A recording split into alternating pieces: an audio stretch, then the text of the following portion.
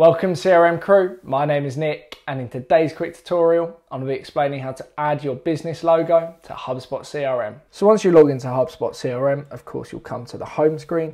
Now in order to add your business logo and your business themes to HubSpot, what we need to do is go to the settings cog in the top right hand corner here. Do ensure you have administrative permissions, press a cog, and then from here we want to go under account setup tab and then to account defaults. Now press account defaults and then you can see here we've got a number of tabs up the top. If we go to the branding tab here, we'll then be able to go to my brand kit. Now as this is the free version of HubSpot, I only get one brand kit, but that's absolutely fine. We can select on my brand kit, press it, and then we are able to upload our logo, alternative text. So if I put CRM crew and then I can press the upload button and browse the images on my computer. I can also add favicons if you'd like to.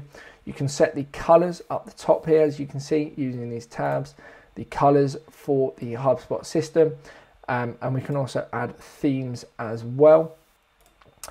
You can add additional colors if you so wish, primary and secondary colors, and it just makes the HubSpot CRM system slightly more interesting and slightly more applicable to your business.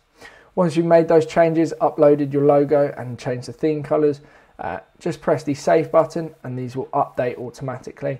And that is how to add your logo and update theme colors in your HubSpot CRM system. I hope this video has clearly explained how to add your business logo to HubSpot CRM. If you do have any further questions, please drop me an email. My details are in the description below.